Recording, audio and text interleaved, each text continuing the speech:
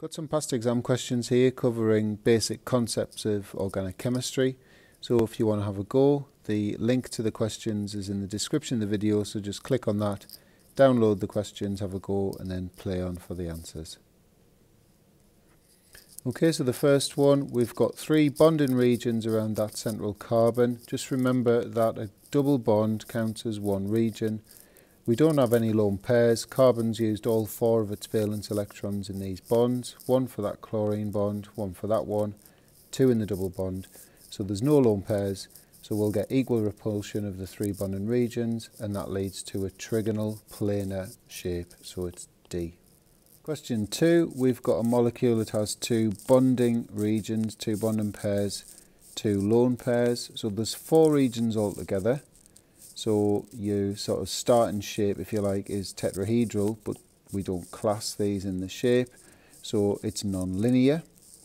The angle is going to be, well, if it's 4 bonding region, it's 109.5, but the extra repulsion from the lone pair repulsion pushes these together by 5 degrees. It's 2.5 degrees per lone pair.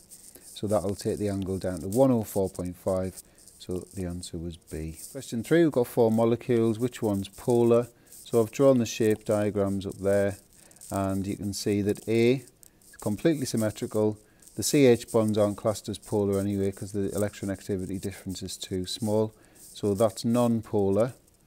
B is non-polar as well, ethene. It's planar, it's symmetrical. The bonds aren't even polar anyway.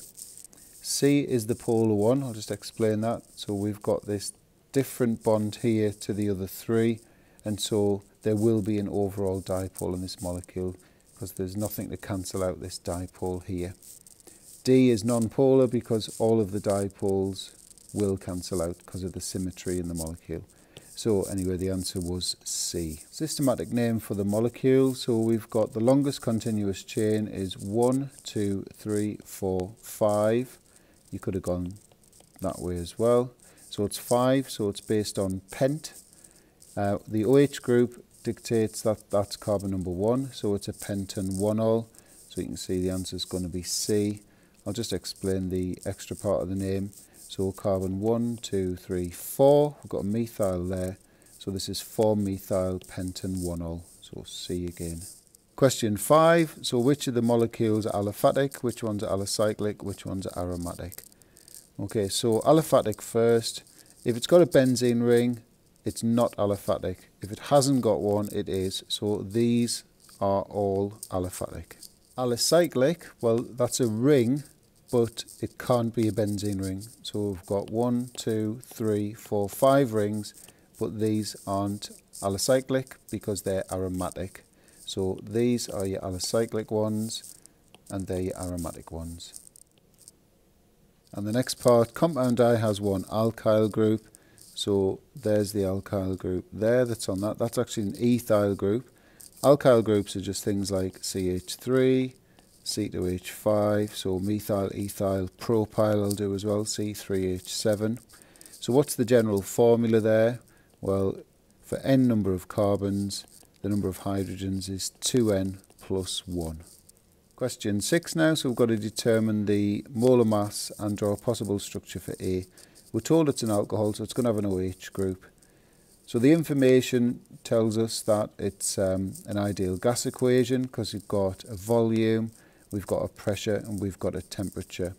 So the first thing we need to do is work out how many moles of air we've got using the ideal gas equation, and then we can work out its MR from mass over moles. We've got the mass 1.15 grams. So ideal gas equation, P of it was nRT. We're rearranging it for N for the number of moles, and then we'll put the numbers in and just be careful with your conversions. So pressure needs to be in pascals, so that's 100,000 pascals. The volume needs to be in cubic meters, so we've got centimeters cubed, so all I do is put a 10 to the minus 6 on the end, and that gets it into cubic meters. Divided by R, 8.314, that's on the data sheet, you don't need to remember that. The temperature is in the correct units, Kelvin, so 366. Putting all that in the calculator, we get 0.0250 moles of A. So the MR is mass over moles, 1.15 over that mole value. and that comes out at 46. Okay, so 46, we'll put it to 3 significant figures so it ties in with everything else. So possible structure for A, well, it's going to be ethanol, C2H5OH.